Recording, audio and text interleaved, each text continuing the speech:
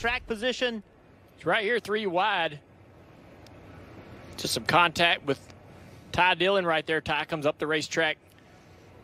47 comes down the racetrack. I'd say that we're fortunate that there weren't more cars involved in that wreck. Everyone going through the pictures thinking the same thing as you. It's kind of, I mean, I know the front stretch here can be a little awkward, Yeah, but I don't think Ty thought he was out there, to be honest with you. okay. Didn't maybe get the information. Just shattered the right rear tire. Looks like exactly what happened to the 19. Like you can see his